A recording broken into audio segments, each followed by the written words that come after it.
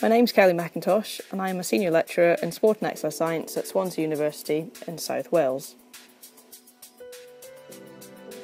Although I originally started doing a maths degree at the University of Bath, I soon realised that this wasn't the right career path for me.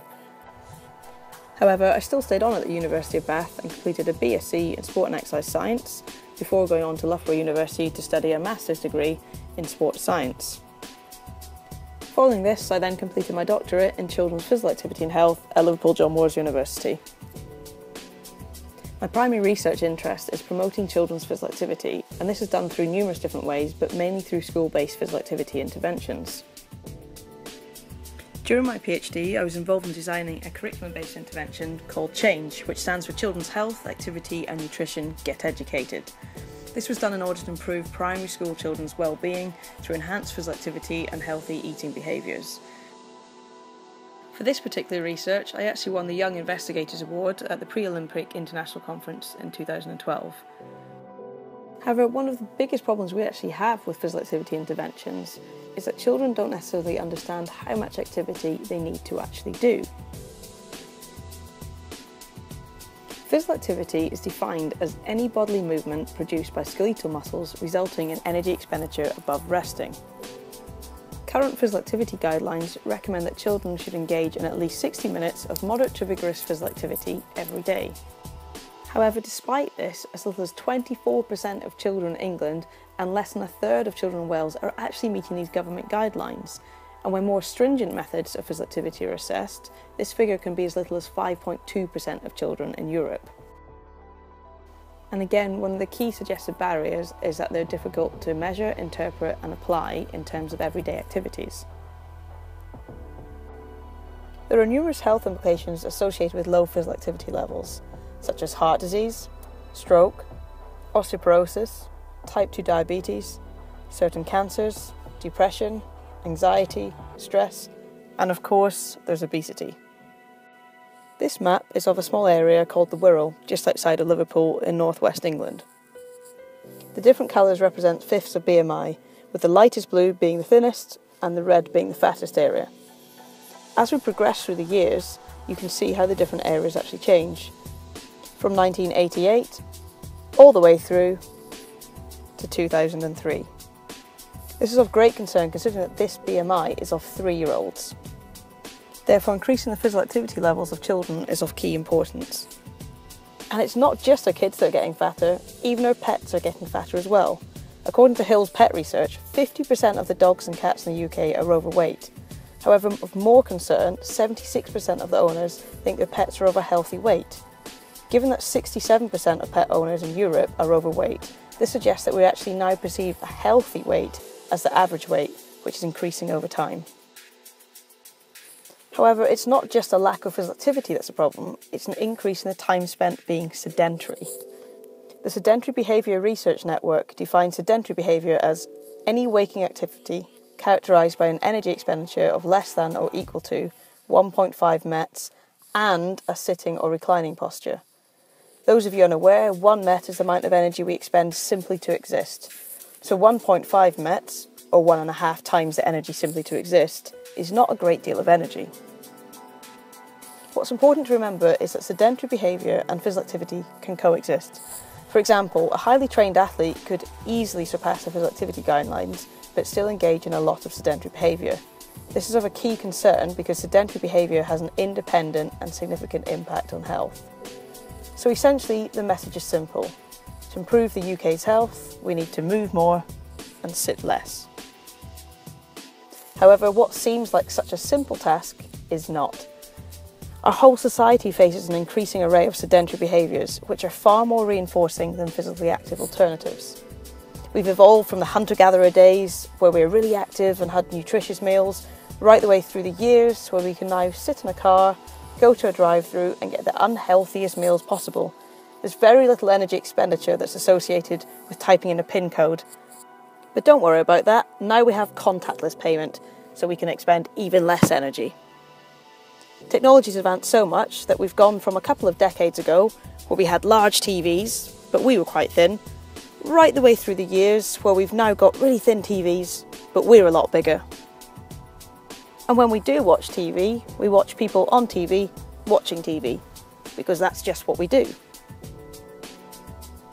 And even the people who we can get to the gym still have this modern mindset. So there's clearly a problem to be tackled. As researchers, we use accelerometers to measure children's physical activity levels. However, it's still hard to accurately assess the corresponding energy expenditure. If we as researchers are still unsure as to the amount and how to quantify it, then how can we really expect children to know what 60 minutes of moderate to vigorous physical activity actually is, and whether they've actually achieved it? So, with this in mind, in September 2014, I applied for the Winston Churchill Memorial Trust Travel Fellowship Grant. These fellowships provide a unique opportunity for UK citizens from all backgrounds and every corner of the UK to acquire innovative ideas abroad.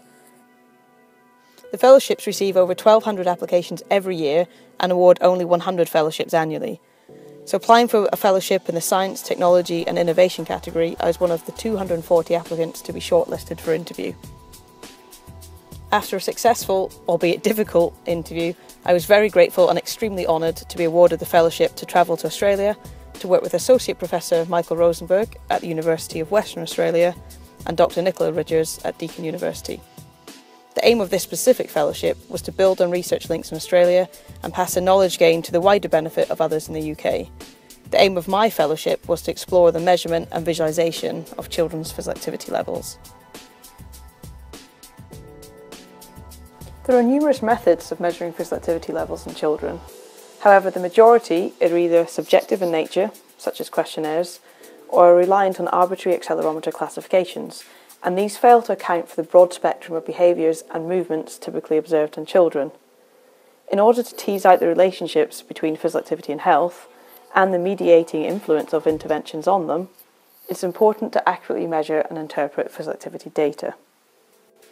Accelerometers tend to be used to measure children's physical activity levels, as they are thought to provide the optimal trade-off between feasibility and validity. Australia are specialising in computer science data analyses as well as novel physical activity interventions. It was envisaged that accelerometry data representative of children's activity could be analysed using machine learning through the application of computer science expertise, and this would identify specific patterns which correspond to particular movements. Such research activity will enable the development of a visual feedback tool for children which conceptualises their physical activity relative to current guidelines.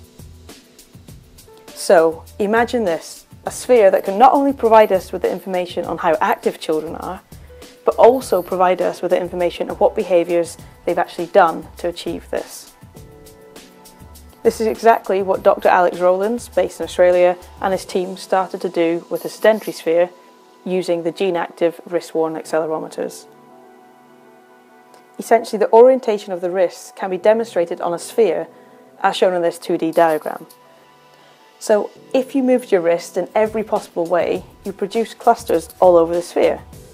This can allow key behaviours to be identified from the data. For example, sitting on the train, walking around, or even doing household activities. And the greater the acceleration associated with this, the further the clusters appear from the surface of the sphere. Before leaving for Australia, a lot of work was completed with Dr Mark Holton, Professor Rory Wilson and Professor Hugh Summers. This involved using custom-made accelerometer, which can measure up to 800 Hz. That's 800 time points every second. The use of these custom-made accelerometers with an inbuilt triaxial accelerometer allows us to gain information on the exact orientation of the device. And if we know where the children are wearing them, we can then get more information on their particular behaviours. So, with all this in mind, I set upon my journey to Australia, with the first stop being Perth. Dr Michael Rosenberg, an Associate Professor at the University of Western Australia, hosted me for the first half of my fellowship. Dr Rosenberg's group have made some great advances in the use of the Kinect as a monitoring tool.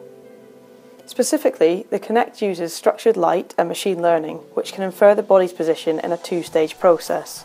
First, it computes a depth map using structured light, then infers body position using machine learning. Essentially, the depth form focuses using the principle that body parts that are more blurry are therefore further away. The idea to move forward and link the UK research with Australia is that specific patterns may emerge in the accelerometer data. When this occurs, we can not only predict the associated energy expenditure from measuring oxygen uptake, in other words the amount of energy it's taken to perform that particular movement, but we can actually see what movement was performed. For example, if the child is standing in this particular position, does the data provide us with the information to tell us this?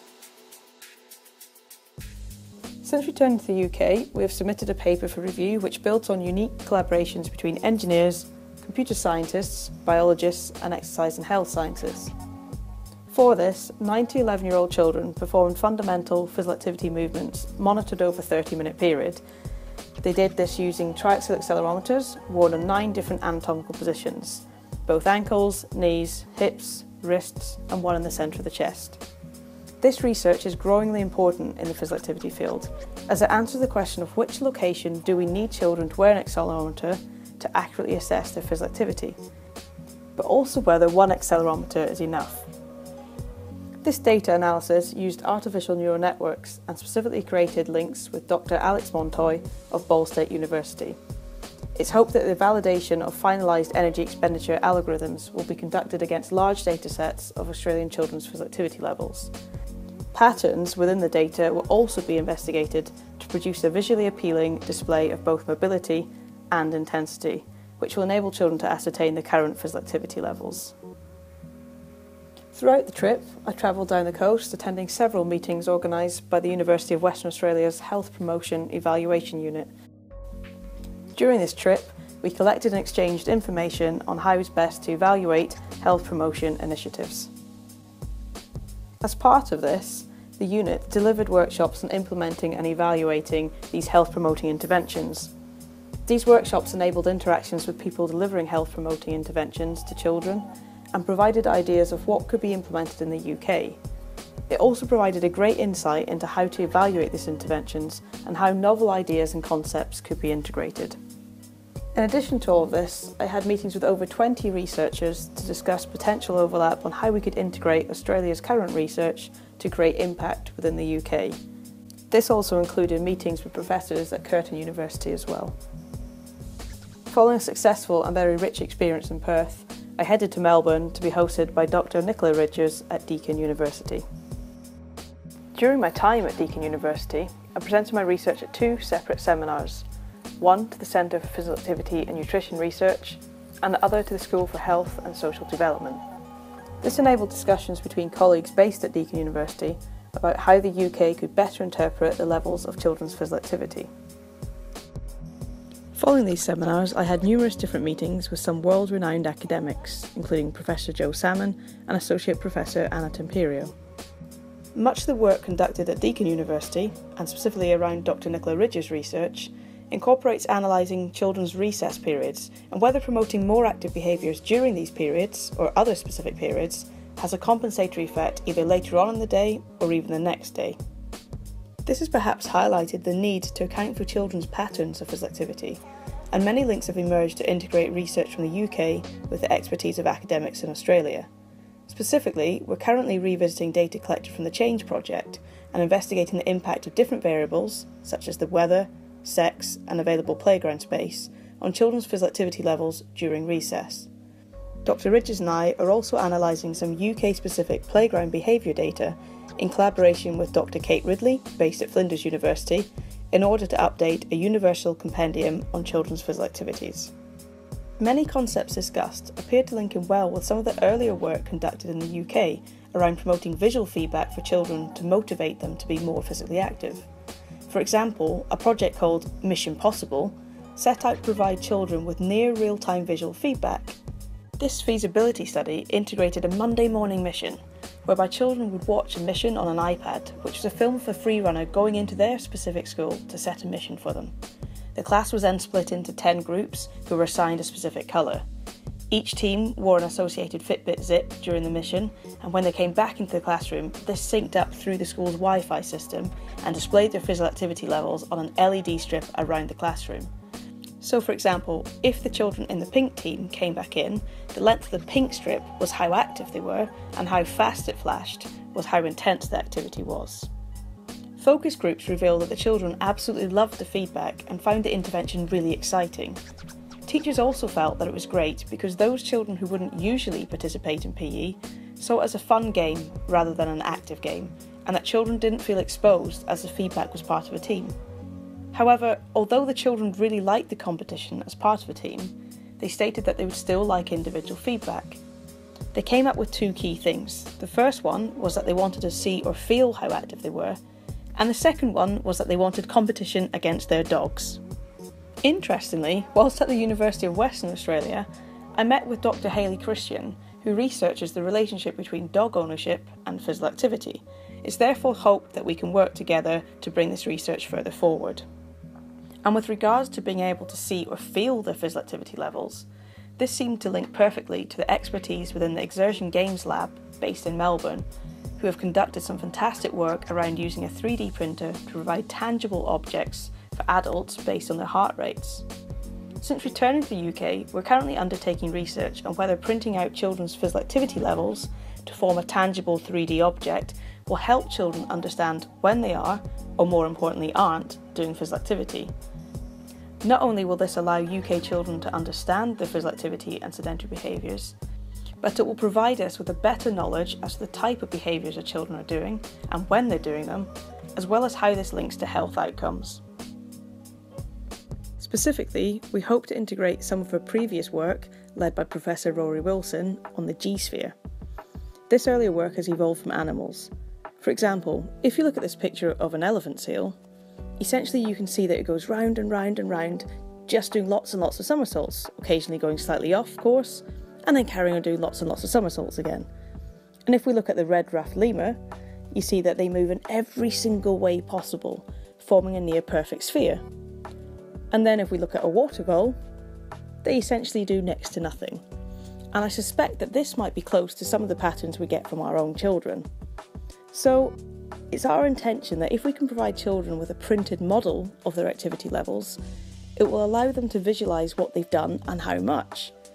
Essentially, the bigger the printout, the more they've done, and the shape would allow them to know how many different movements they've done.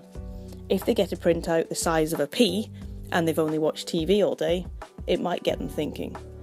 Similarly, if they've done something really active and they get a big printout with lots and lots of spikes, hopefully they can start to identify what they've done to get that shape.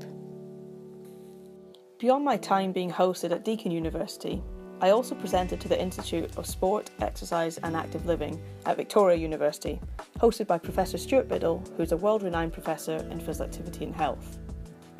And beyond this even further, I also met up with the world-renowned professors David Dunstan and Neville Owen at Baker IDI Heart and Diabetes Institute, as well as speaking to numerous academics from La Trobe University. Whilst I met with numerous academics, meetings in particular with Dr Brad Acebert and Dr Nicola Ridgers at Deakin University not only motivated me personally, but extended the scope of the original vision of this fellowship. Such movement visualisations can go far beyond children's physical activity, but linking with monitoring firefighters or nurses, for example, and predicting fatigue from changes in movement patterns, or looking at associated energy expenditure.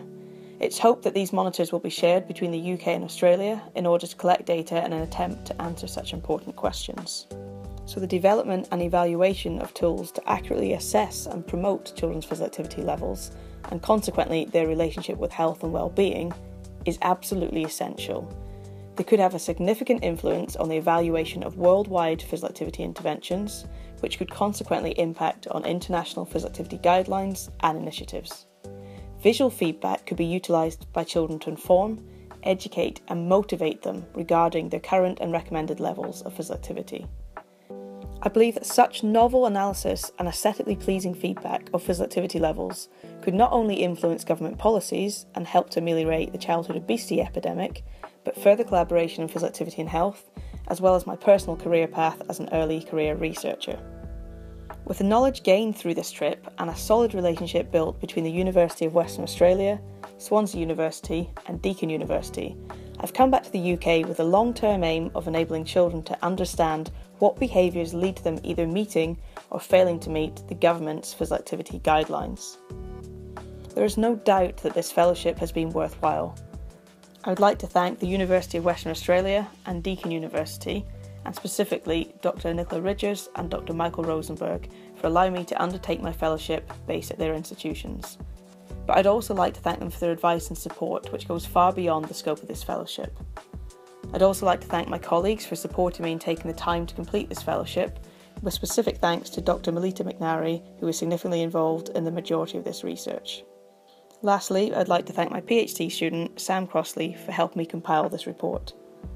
Everyone that I met in regards to the research had a great passion for the young people that they worked with and getting the best for them. It was infectious and inspiring, and I hope that this report reflects just a small part of the excellent work being conducted in Australia, in the hope we can have an impact on UK children.